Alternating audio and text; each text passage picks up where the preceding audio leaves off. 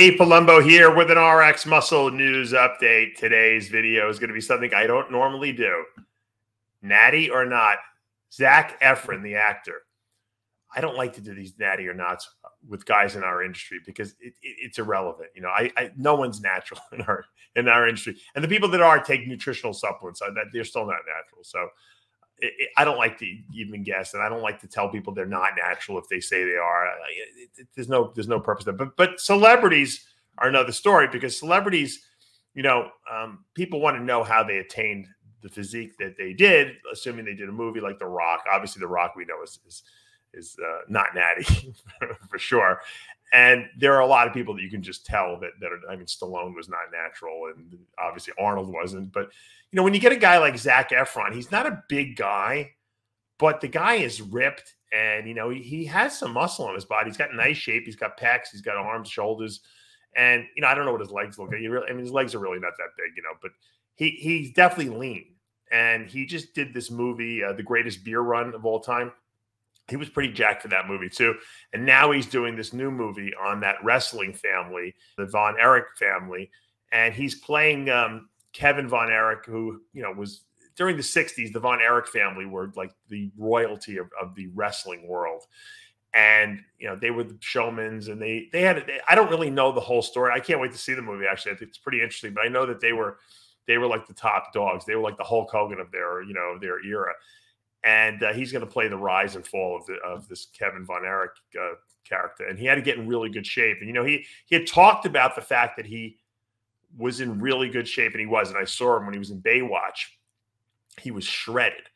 And one of the things he said in the interview about doing Baywatch was that he had to get so paper thin skin, he doesn't think he can ever do it again, because in order to do it for Baywatch, he said he had to use Lasix to get that dry skin look. Now, the average person would never know to use Lasix to get the dry skin look, okay?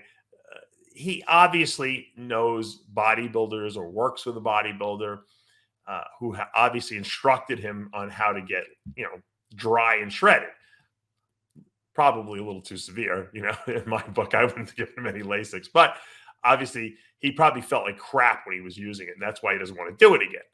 And he said after Baywatch, he was in such good shape, he kind of got depressed, and he just wanted to stop working out. You know, he got burnt out probably. He was overtrained. He didn't know what was going on. But after taking a little break, he realized, you know what, I feel better when I'm training all the time and eating right. So this guy kind of lives the lifestyle, even though he's not huge. And I don't think he probably takes anabolics on a regular basis, but probably if he's getting ready for a movie part where he needs to be athletic looking, you know, he's going to take what he needs to take. And obviously for this new role, I mean, he's been looked pretty big the last couple of years. If you look at some of his Instagram stuff, he's kind of like a Colin Van Moger guy. He kind of has been going through this like weird phase where he's like kind of like a little depressed. He's talked about, and he's been doing crazy shit, like, you know, jumping off cliffs and stuff. I'll show the footage. I mean, some of the stuff is very dangerous, you know. Obviously bungee jumping is always got a level of danger to it, because you never know if the bungee is going to hold, and he's, you know, jumping off of cliffs into water and stuff like that. Just stuff where you can get hurt. And I know he broke his jaw recently. I don't know how he did it, but so he's obviously in that like danger stage. So I don't think he would be adverse to taking some anabolics to put on a little extra muscle, maybe take some clenbuterol to get a little leaner. To me, he's not the guy who's going to be like squeamish about doing that if he's jumping off cliffs. So all that evidence points to the fact that he has a look that he's taking anabolics. He's not huge, but he's got that ripped, dry skin look with the fullness, you know, where you can tell he's got blood volume to him. Matter of fact, in the picture from the new film on the Von Erich, he actually looks like he might have a little bubble gut. So he might even be on GH for all we know. He can certainly afford it. You know, he's making good money on these movies. So the thing is, who cares, right? But, you know, we like to talk about these things because it makes us feel good about ourselves to know, all right, you know what? Yes, he trains hard. He eats right, because that's pretty evident. But, you know, he's got a little help too. And I would bet, you know, my reputation that he's doing something. I couldn't tell you what his cycle is, if you know, because I'm sure that'll be the next question I get asked on Ask Dave. What is Zac Efron's? I don't know what his cycle is. I don't know him personally. He's definitely taking something. It's very obvious. But in the same breath, he probably is not an abuser of the stuff, because he doesn't look like he is. You know, he probably uses it as he needs it to get ready for roles, get ready for a photo shoot or something like that if he has one.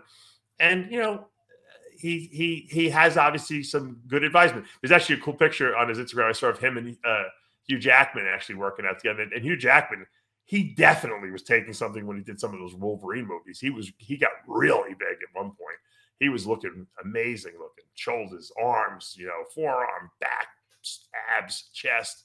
So actors are not afraid to do what they need to do to look their best on screen because let's face it, you know, they get paid for how popular they are and how they look. And if people look great and people want to emulate how those people look, think Stallone back in the day, you're going to make more money and you're going to demand more money as an actor for your roles.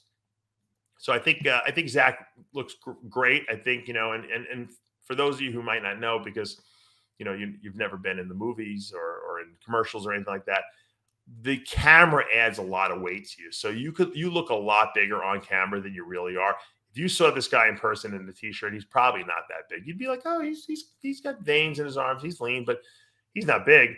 Then you see him in the movies and it looks a lot bigger. I mean, when I saw myself on the Jenny Jones show years ago, I was 315. And when I looked at myself, when I watched the show, I said, who the fuck is that?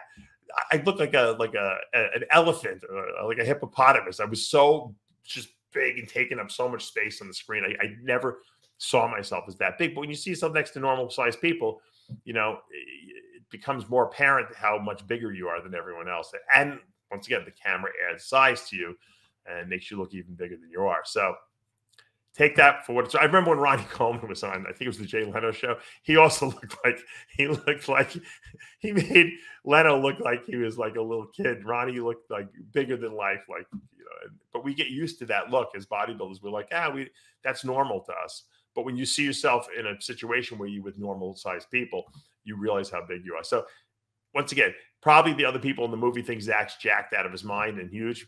You know, if you saw him in person, I guarantee you wouldn't think he's that big. But I do really appreciate and respect what he's doing, the lifestyle he's living, the work he's putting in the gym, the work he's putting in with eating the right foods and nutritional supplements. I think he looks great. But final verdict, Zac Efron, natty or not? Not.